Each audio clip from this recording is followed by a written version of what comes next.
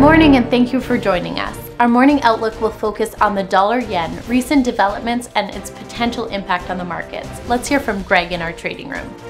The dollar-yen pair has traded sideways in the last session. The ATR remains in the low volatility area. Bitcoin has fallen 11.7% in the last 3 sessions. The CCI moved into the neutral zone.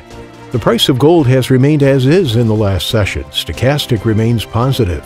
Price of crude oil has added 0.2% in the last session. The MACD remains in negative territory. Thank you. Moving on to the latest updates in the world financial news.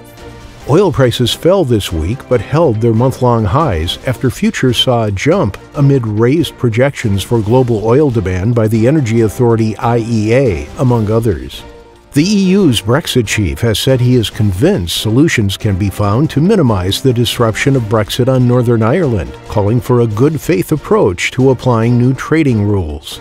The British pound and the US dollar have both seen marked rises since the beginning of the year, as investment money flows into the two countries, which are ahead of other big markets in terms of coronavirus immunization. Thank you. Now let's hear today's most important economic events.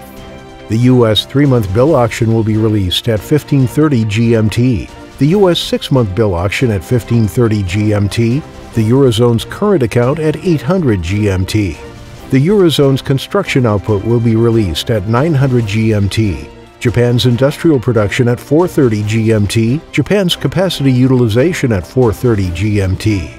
We hope that you've enjoyed today's market outlook. On behalf of all of us here, we wish you a productive trading day.